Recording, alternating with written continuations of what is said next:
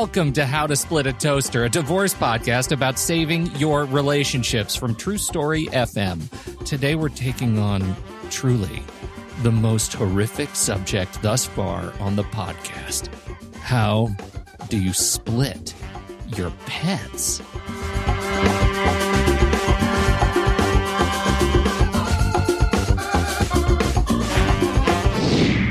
Welcome to the show, everybody. I'm Seth Nelson with my good friend Pete Wright, and we're joined today by Karis Nafte, dog trainer and animal specialist from South Africa. She also just so happens to be an internationally accredited family mediator. In her work, she combines her wealth of experience of dogs and family pets with mediation to help her clients make the best decisions for their pets' well-being. Welcome to the Toaster. Thanks for having me, guys. Okay, Karis, this is going to be great. I'm very excited about this. I've got my dog with me here just as my spiritual guide for this conversation. We are actually following up on this conversation we started last week about personal property. And this week, talking now about our precious family pets. How do we handle the family pets in the personal property decision? And I asked the question to Seth. I said, Seth, are pets personal property? And Seth dutifully dodged the answer with something about local jurisdictions. And now we have you as an expert to help us think about both our relationships with our animals in a divorce and, more importantly, their healthy relationships with us. Now, Karis, before you get started, I just have to tell you, I'm a huge dog lover. My son is even a bigger dog lover. And I told him that you were coming on the show.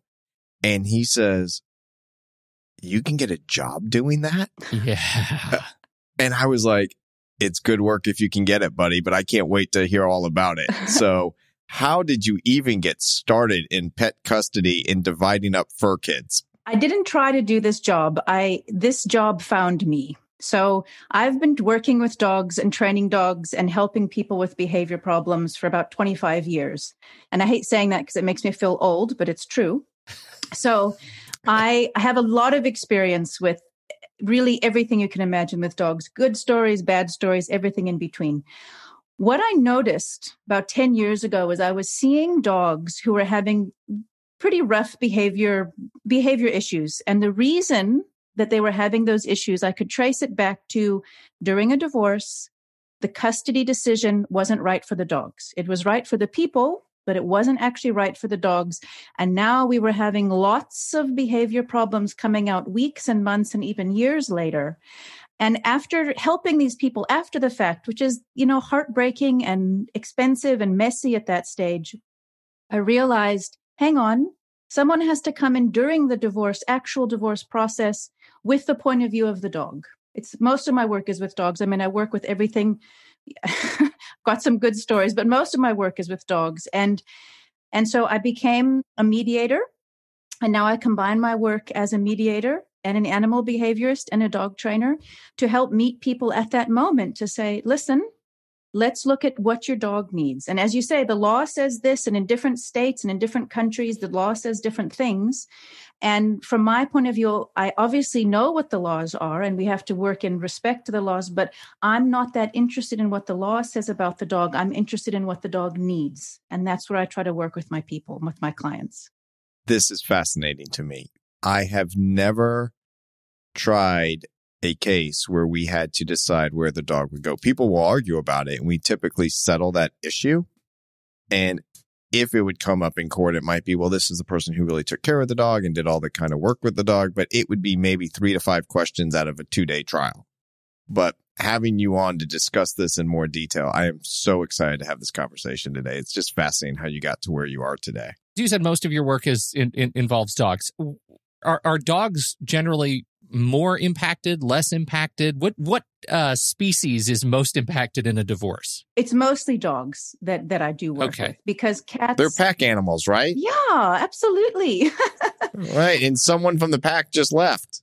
Someone from the pack left, and who does he go to, and where does it go? I think the reason that I deal more with dogs is obviously as many people have cats as dogs, but Cats are a lot less mobile. So a lot of the people I work with were having the question of, should we do shared custody for this particular dog? Which is not something that comes up very often with cats because cats don't like to move quite so much. So it tends to be more obvious with couples who should keep the cat. So I don't get as many calls for advice with cats. It is mostly dogs. I've done a parrot, a couple of pigs, but mostly dogs. Yeah. Pigs. That's exactly where I hoped we'd end up. shared pig custody. This is delightful. You already brought up custody and shared custody, and I really want to talk about that because that's the thing we know the least about here. And we usually approach custody questions from the perspective of those who can hold a pen, and so you have the parents and you have the kids weighing in, and everybody talks about that. The question of shared versus sole custody seems to be always left up to the parents who are most impacted by the animal. It's the kids, they love the dog more, but I feel like this question could inevitably end up in a shared custody where the dog is going on one of those wonderful movies of 1,000 miles across the Rocky Mountains to try to find their true home. How do you know you're making the right decision when it comes to custody of your animal? Yeah, like what do you look for? How does it work? That's why it's interesting, guys, because it's not that obvious. So I'm going to answer that question in two ways. So when I work with a lot of attorneys and mediators, just giving them advice about their clients. So my default advice is that if the clients are willing, that it should be written into the agreement that regardless of what decision is made about the dogs, it gets reassessed 3 months later to see if the dog is coping, because dogs have very obvious signs of stress if you know what you're looking for. And so we often don't know at the time. So if it's a question of should we do shared custody or not, I will look at things like the history of the dog. Is it a rescue dog? Is it a dog that's had quite a stressful life where transitions have been difficult or his home hasn't been very stable? I will look at the breed of the dog. So sometimes you'll get, call them more working breeds like German Shepherds and Malinois. One of my dogs, I have an Australian cattle dog who loves me, but he'd run off with my husband in a second if he left me and wouldn't even look back. So certain certain breeds of dogs tend to bond more with one person. That's how they're wired. So for them to do a shared custody is quite traumatic. There's other breeds of dogs that they don't care, whatever, life's cool. Okay, so I have 2 miniature dachshunds. One is named Theo. He's a long hair. And the other one is Penny. Theo, we've had since he was a puppy. And Penny, we had since Penny was about 18 months old. So what about miniature dachshunds? We're getting into some quite specific therapy here. Very I didn't know we were going there. All right. Listen, Seth, you can you can call me after and we'll have a session, okay? But I'm just kidding. Oh, excellent. I love that answer. And I'm not even trying to split up with anybody. I love my girlfriend very much, and I'm trying to make sure that one day when we move in together, then I can bring my dogs with me. So I think she would actually take them more than she'll take me, but that's another story. I was going to say, the dogs already love her more, Seth. Don't even, it's settled science. Exactly. So don't even ask. That's my advice. If it's me or the dog, don't even ask that question. It's never a good one. So listen, okay, but it's a fair question. So I don't want to make a generalization about any breed. I don't want anybody listening to say, oh, well, that lady said that this breed can and can't. Every case has to be looked at differently. And if it really isn't a clear, obvious choice, that's why I put in place my check-in 3 months later. It's okay, then we can assess. So what are the signs 3 months when you're assessing, like stressful things for dogs? Okay, so dogs will show stress in a lot of different ways. And they will change the character in some way. So for some dogs, they'll get very, very withdrawn. So if it was sort of a bouncy, happy, full of life kind of dog, they may withdraw. They may start spending a lot of time alone in a room, or they just seem like they don't have the energy they used to have. You will get other dogs who go the opposite way. They become manic. They cannot settle. Everybody these days kind of loves the word anxiety. That's a little bit of a soapbox of mine. So they will say, oh, my dog's just has so much anxiety. And normally what that means is your dog's just got a little too much energy in their body. They don't know what to do with it, and it needs an outlet. But that can be a sign of stress. The more hectic things that I deal with, the more complicated stuff is sometimes dogs start to get snappy and aggressive. They'll behave aggressively. They can get genuinely very aggressive. They will get destructive. So they'll start chewing up the furniture and they'll start chewing up the garden. They might become aggressive to dogs when before they were friendly. Some dogs I see start chewing on their bodies, like they chew their pads or they lick themselves raw and they pull off parts of their hair, that sort of thing. So this is all change in behavior. Yeah. That's what the key thing you're looking for. Yeah. And when you're doing this. And I've got a good story that illustrates, I've got a couple of good stories, but one of the very first clients, and it was 2 miniature Dachshunds. I'm not even making that upset. So this applies to you. There we go, Pete. See, okay, right. Coming back around. Right. See, Seth and I are in sync, and we didn't even discuss this beforehand. So that's pretty cool. Karis, we're in sync now until I tell you what we call in my family proud parenting moments. And proud parenting moments are when you do really something poorly as a parent. Like, it's very sarcastic. So we're on sync now. You're not going to like me in a few moments. Oh, okay. But continue about the dachshunds. Okay. So I had a client who had 2 dachshunds, and he called me because his dogs were peeing on the couch, which I deal with a lot. So I said, okay.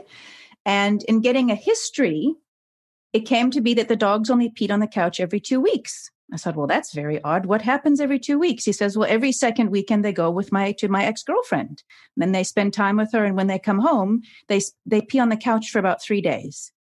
And it's very obvious to me and anyone who works with dogs that sort of peeing on the couch is a stress reliever. It's sort of an anxious behavior. And as the story came out and I got more of a history and I met the girlfriend and all of that, the dogs were really bonded with their dad. They really, that's where they wanted to be. It was not a nice transition when they went to the girlfriend. They fought every time, the pickup and the drop off, every time was a fight. And what I helped them see was that the truth is they weren't that interested in the dogs, that there was just an attempt to keep the relationship going in a little bit of an unhealthy way.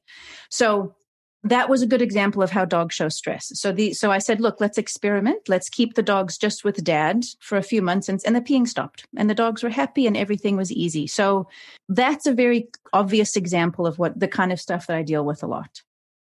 That actually brings up a really interesting question to me. And I don't know, maybe it's not interesting to anybody but me, but this idea of using the pets as some sort of tool in the separation, whether it's to, like you say, to keep the relationship moving in some direction, or where the pets become a vessel of something else.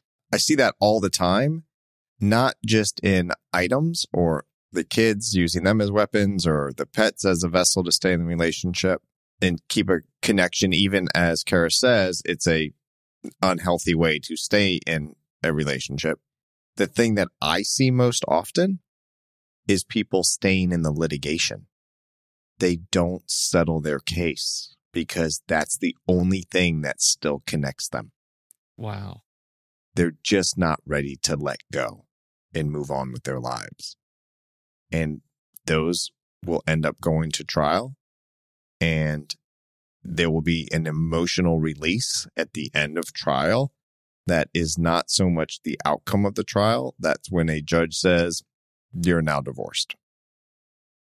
So I see it all the time. I'm sure Karis sees it with the dogs, correct?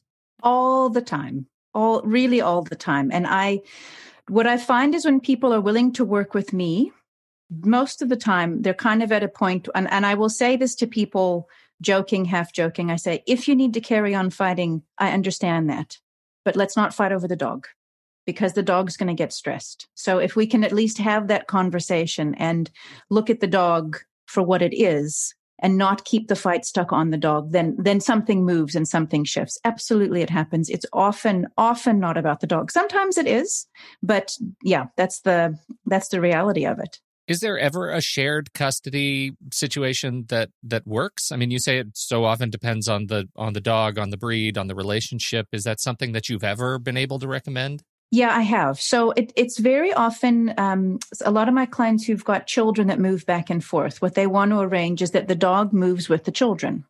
And if this works well for both parents, for many dogs that this works for, the children are sort of the steady factor. So they kind of get it and they move, with Billy and Sally or whoever. And the main factor that works in shared custody is, what is the relationship like with the two people? Is it cleanly over and they can exchange this dog peacefully and without a lot of emotional stuff? If the relationship is not cleanly over and it's a very stressful handoff every time, the dogs just can't cope with that. They absorb it like a sponge. So if the people are okay with each other, if it's the sort of dog that's got a really easygoing nature, and, again, let's picture, for example, a golden retriever, but it can be any easygoing dog. They are very often more okay with it. And it doesn't have to be children. It can be shared. But what I do tell people is that if you are considering shared custody, you need to know that the shared custody is not for the benefit of the dog. It is for the benefit of the people. So some people, they kind of think, oh, my dog can't say goodbye to me. And that's not true. Dogs are very good at saying goodbye. People are not good at saying goodbye. So the question is more, can the dog tolerate shared custody? Not, for the doggy's sake, we're going to do shared custody. That's what people have to at least be clear about. Oh, that's really interesting. They're actually trying to do something positive for their dog, but it might be more stressful for them. Absolutely. Going back and forth. Yep. Gotcha. I can imagine that is a central challenge in your work, is reminding people of that point and getting them to believe it. Yes. It's Listen, I will tell you, almost everything Karis said on stress, going back and forth, not making the dog the issue. It's about the dog. It's not about us, the parents. You can just insert the word kids. Yeah. Unfortunately, parents will fight over kids and use them as tools. It's not about you. It's about the kids. But what makes it difficult and much, much different with kids is, I don't think, and Karis, I'm posing this as a statement. It's really a question for you. Does one party say, well, I'm just not good with the dog, so they should stay? Because I'm never going to have a parent that says, I'm just not a good parent. I think the kid should be with the other parent. Like, that does not happen in my world. How about in your world with dogs? Like, I'm not really a dog person. It was always her dog. It's not a big decision. Yeah. People in that situation don't need my help. So it's not an issue. I love hearing stories like that where it's just clear and it's not a fight. So yeah, I think there are plenty of people like that who they want their freedom, they want to move or they want freedom to travel or whatever it is. So it just depends on everybody. But what is interesting, I had another case where a husband and a wife separated. They got a divorce. They had 3 little kids and they had a German Shepherd who was about 4. And she called me after the fact because the dog was chewing up her couch, like all of her furniture. And at the time of divorce, the parents weren't fighting at all. They just said, well, the dog should, of course, stay with the kid. You've got the big yard. You've got the kids. That's who should keep the dog. But the dad in this story used to take the dog for a run every morning, like religiously. He would work the dog and train it. And then when he moved out, he stopped. And the mom didn't have time to run this dog because she was like totally at her hands full. She loved the dog, but she had 3 kids. So what's she going to do? And the reason the dog was chewing up the couch, he was so frustrated at his now he's missing this, German Shepherds, they need to be useful in the world. They need to feel like they have a purpose. And even if that purpose is catching a Frisbee for an hour, they need it. And so I chatted to them after and I said, actually, this dog probably needs his exercise more than the kids. So the dad ended up with the dog. He had a smaller yard and he worked full time, but he still worked the dog every day and the dog was happy. So that does also happen, interestingly. But then I usually have to come in when things have gone wrong to try to help. I don't work my kids hard enough. That's the truth. Yeah, get them out there, Pete. Do the dishes, do something. Yeah, they need to be catching more Frisbees, frankly. Okay, so I'm going to share with you, Karis, my worst, quote, proud parenting moment. Okay. I am then going to give myself a very weak defense to this issue that any jury would hang me and string me up. Okay. Remember, my kid's a huge dog lover. Okay. And one morning, when he woke up, it was on a weekend, I told him, I'm going to get you a puppy. And he just started smiling. And then the next words out of my mouth were April Fools. The worst thing I've ever done to my child. I am laying it out there. I'm being vulnerable. I assure you, it's like dead silence on this podcast now. You should see their faces, like jaw dropping like everyone else just did. Anything you say is not even close to how badly I beat myself up over this for the last 10 to 11 years, because my son is now 16. So he was like 5 or 6. Horrible. When he was 5, Seth? Pete, I told you this was my worst proud parenting moment ever. And I told you that I wasn't even going to tell you what it was going to be because I knew you would be coming at me. But what's even worse, Pete, is I got silence out of you. That's the first time ever. Yeah. You disappointed Dad. That's what you got just now. Now, are you ready for my weak defense, Karis? I guess. I mean, what am I going to do? Go for it. Has lost faith in the podcast, in you as a host, and maybe as an attorney. This is just all a big mistake. Okay, go for it, Seth. So I did get my son a puppy. I got him Theo, the miniature dachshund that we discussed briefly earlier. Granted, it was about 10 years later. I said this was a weak defense, which he points out to me every time this comes up. And when I told him you were coming on the podcast, he said, "You going to talk about your proud parenting moment?" And I said, "I really don't want to." He goes, "You have to." So there it is. I am bearing my soul. I am not perfect by any stretch. Okay, so if your son is listening, which I'm sure he will, I'm sorry. And I can only hope if you end up with 700 dogs in your life later, your dad will know it's all his fault. That's all I can say. That's right. And I'll have to fund it. That you send him the bill for food and shots. And they will be the healthiest, most Which perfect actually dogs. leads me to a question, Karis, to get the topic off me and my proud parenting moment. Do you deal with how the expenses go for the dog?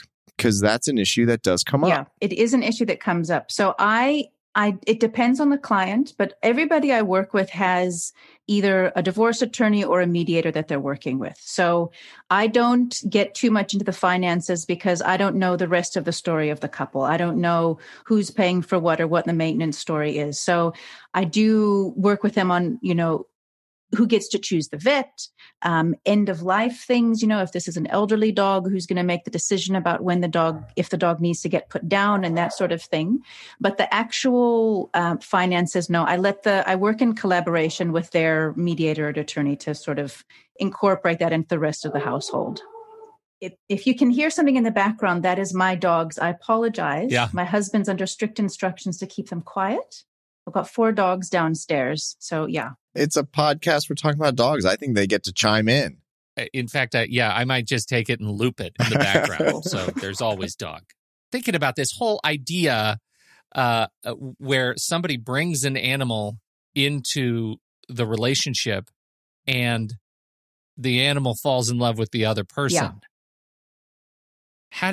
How does that work out in a dog as shared property? That's a rough one sometimes. So wait a minute. Let me get this straight now, Pete.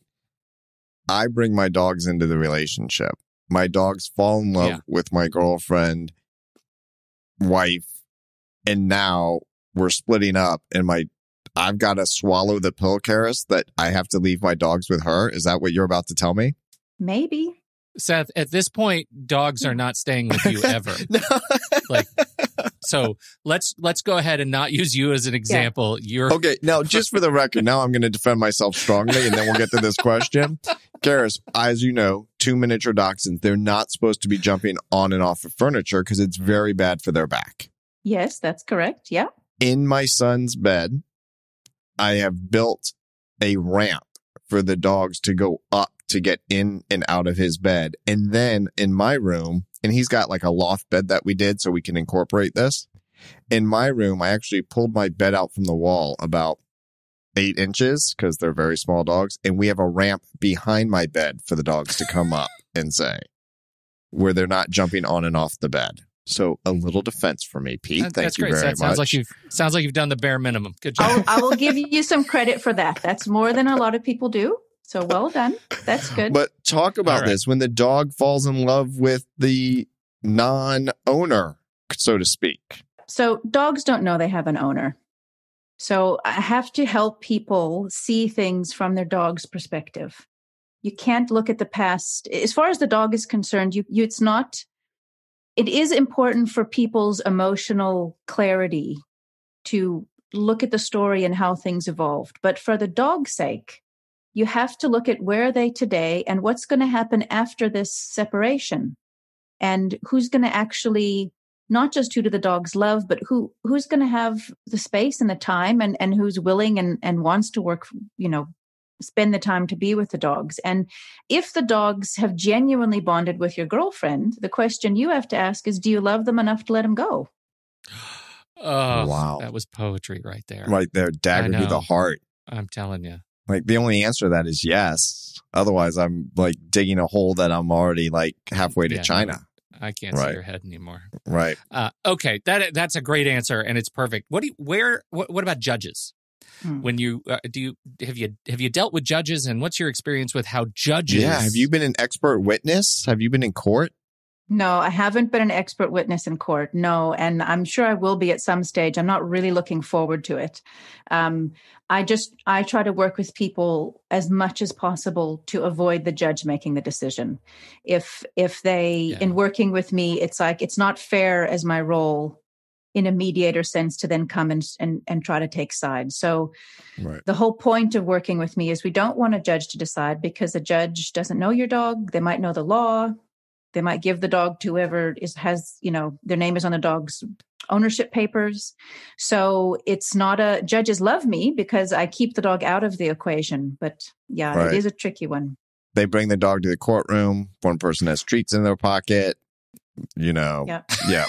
Well, so it's interesting you bring that up, because I work online. I mean, I work all over the world. I mean, I'm from the States, but I live in South Africa. I work all over the place. And people say, but don't you need to see the dog? How do you work with people without actually seeing the dog? And what's interesting is the dogs actually confuse things, because I need the story, I need the history, I need to understand the people's relationship with the dog. And seeing the dog for an hour or two isn't actually going to show me what I need to see, because it's just going to be a moment, and people can't help but kind of manipulate that moment to try to get me on their side.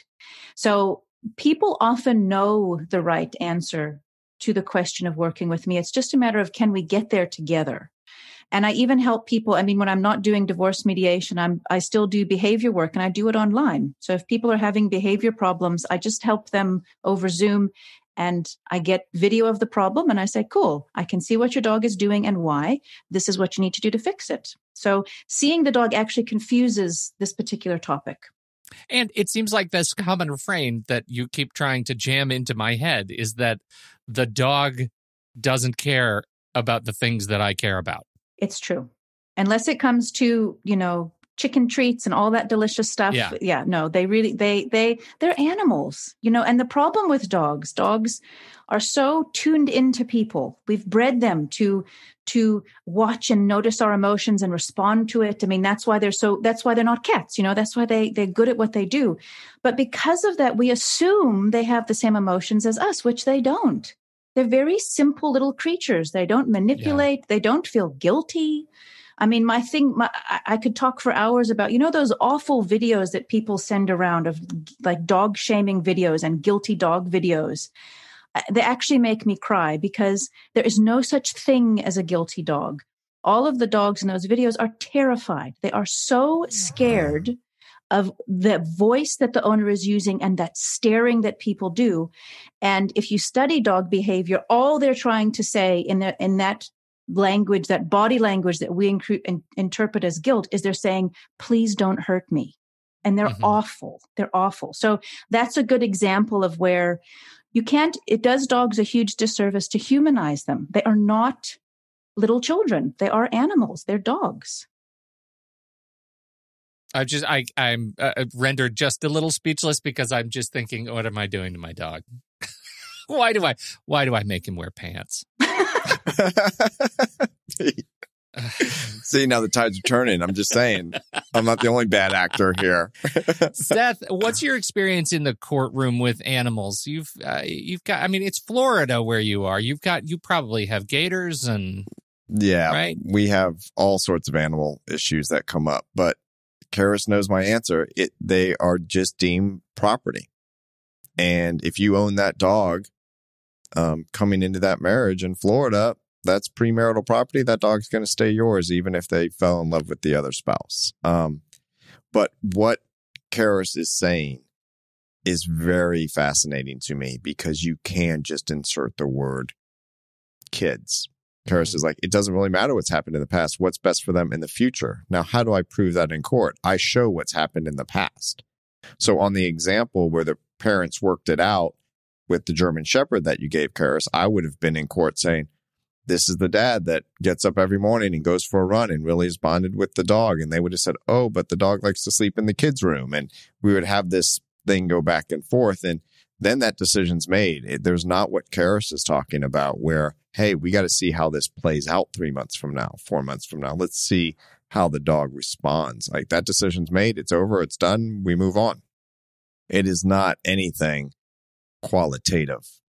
The other thing, and I'm not bashing the judges at all on this, you also have to understand what the judges deal with on a daily basis. Well, I'll have clients call me and say, my ex is doing this, this, and this to the children.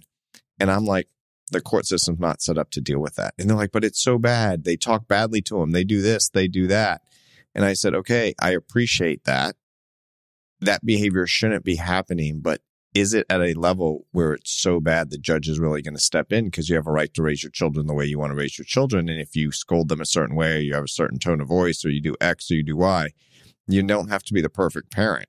You're allowed to parent your children the way you parent your children. And the case before yours is going to be something horrific where parents have left children and they've been sexually assaulted by a relative. So, you know, when they hear those types of cases that are just awful day in and day out, and I am not taking dogs lightly at all, some of them are going to be, it's personal property. It's a dog. What do you want me to do? Let's move on. I got to get to my next case. Mm-hmm. And that's just the human nature of the very difficult job that family law judges have in front of them. So working with someone like Karis and really figuring this out is the way to go. Now, Karis, I do have a question for you because I think people get the emotional attachment. I've got two questions, really. One is, what about the saying, you can always get another dog? Like, if we're making the right decision and the dogs are going with my girlfriend, is it all right to tell me, Seth, you can always get other dogs? So that's one question. And I also want to know your view on the term fur babies or fur kids, because I hear that a lot now. And I just, from an expert, I'd like to get your input on that.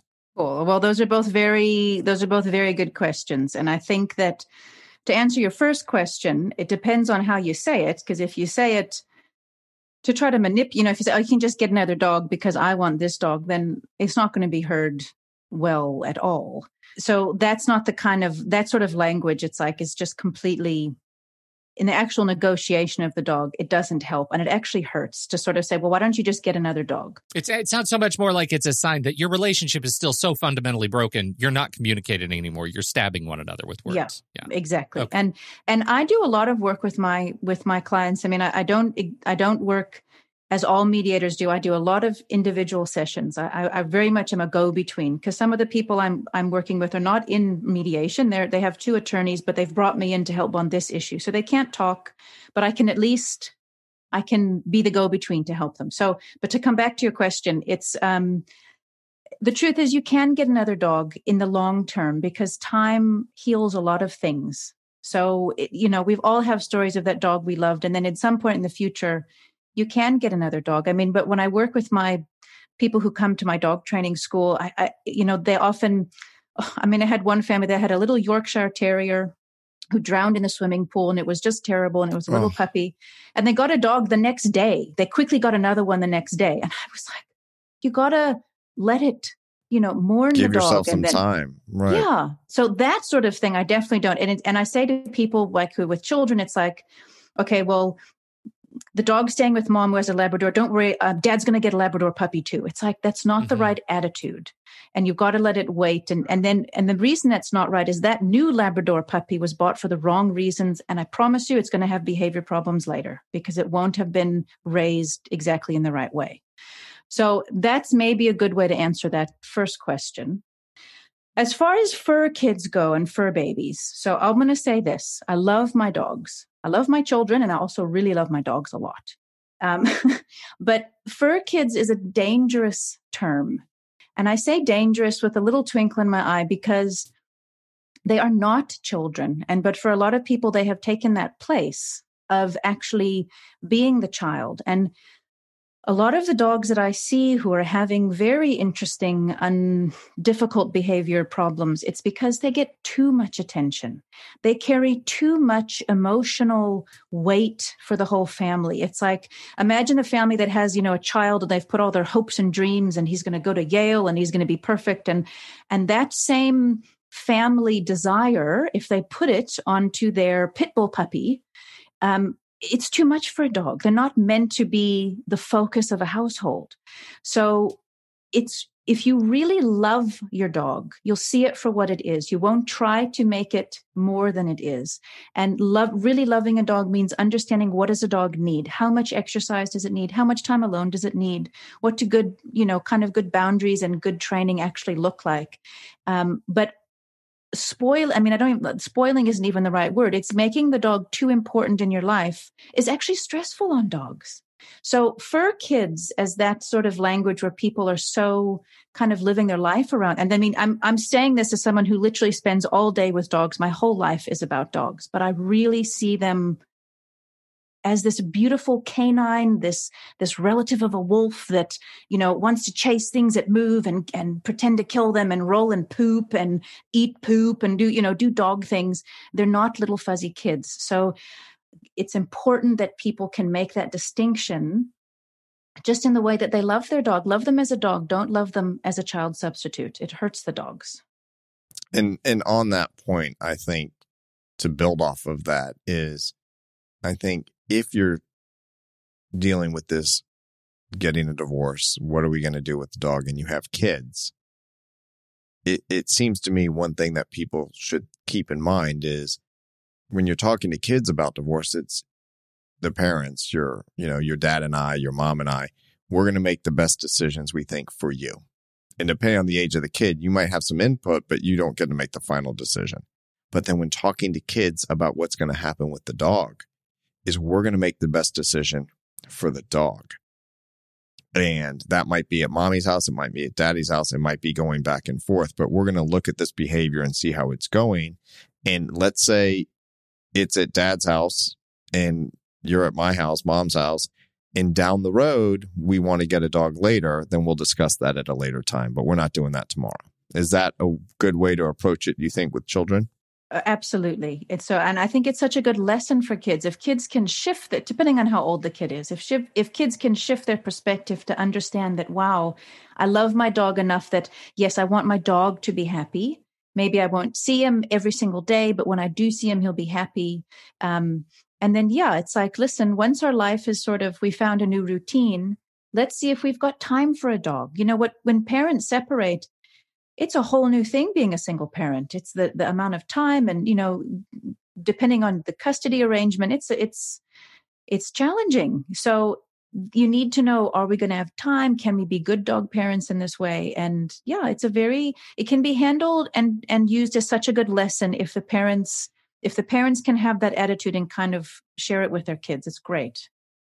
I think it's so great. I think it's the whole idea that, if you develop a healthy relationship with your dog and allow that healthy relationship with the dog to be developed with you, then it makes the divorce process easier for everybody, right? For the dog, for the kids, for the parents, everybody. It sounds like your work might extend beyond the confines of the divorce process. Do you help people acclimate with their pets to the new relationship beyond divorce? Yeah, I do. Yeah. So with a lot of, I've got a few different hats. So I have my pet mediator hat, and that's the actual divorce negotiation. And then I work with people after the divorce. It's like, okay, well, Rover's doing X, Y, and Z. Let's work with it. Or some of my clients, just before the dogs had a chance to sort of have behavior problems, they still want some support, just going through it. And then I will put my dog trainer hat on and my behavior consultant hat on and say, cool, that decision's been made. Now I can take a deep breath, whatever the decision is, shared custody, not shared custody, and let's work with it. So I do. I change gears depending on what people need, because I get very attached to these people and dogs that I love. Makes me so happy that I can offer this sort of support to people. It's like, I can't even tell you. I talk to my other dog trainer friends and they go, oh my God, that sounds like the worst thing in the world. They just want to teach puppy school. And I say, well, it's great. It's wonderful. I love it. I love it. This has been fantastic. Karis, where can people learn more about your work? Where would you like to send them online to learn about what you do? And are you taking new folks who need your help? Yes. Yeah, I am. Absolutely. I try to, when I work with people, I say, we want to try to work with this as quick as possible. We don't need to draw it out. So I get new clients in all the time, and then it's over and it's resolved, and we can move forward. So if people want to reach me, my website is called whokeepsthedog.com, whokeepsthedog.com, and they can find me there. Easy to remember. And I'm on Instagram as my name, which is at Karis Nafte, Karis Nafte. And you can find me on LinkedIn there as well.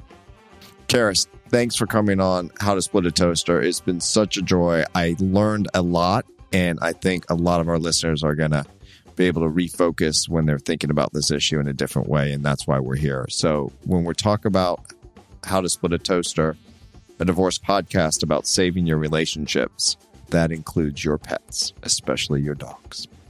Definitely. Thank you, guys. It's been awesome to be here. And to everybody out there listening, we put together a new form on the website. It's a little button, and you can ask a question. And if you want to ask a question and drop your question to us, if it's a question that we can send to Karis, maybe she can jot us a quick note. We'll follow up in the coming weeks. And if you have any other questions that you want us to discuss on any other topics, send them our way. We're happy to try to tackle them for you. Absolutely. On behalf of Karis Nafte and the good Seth Nelson, I'm Pete Wright. We'll catch you next week right here on How to Split a Toaster, divorce podcast about saving your relationships.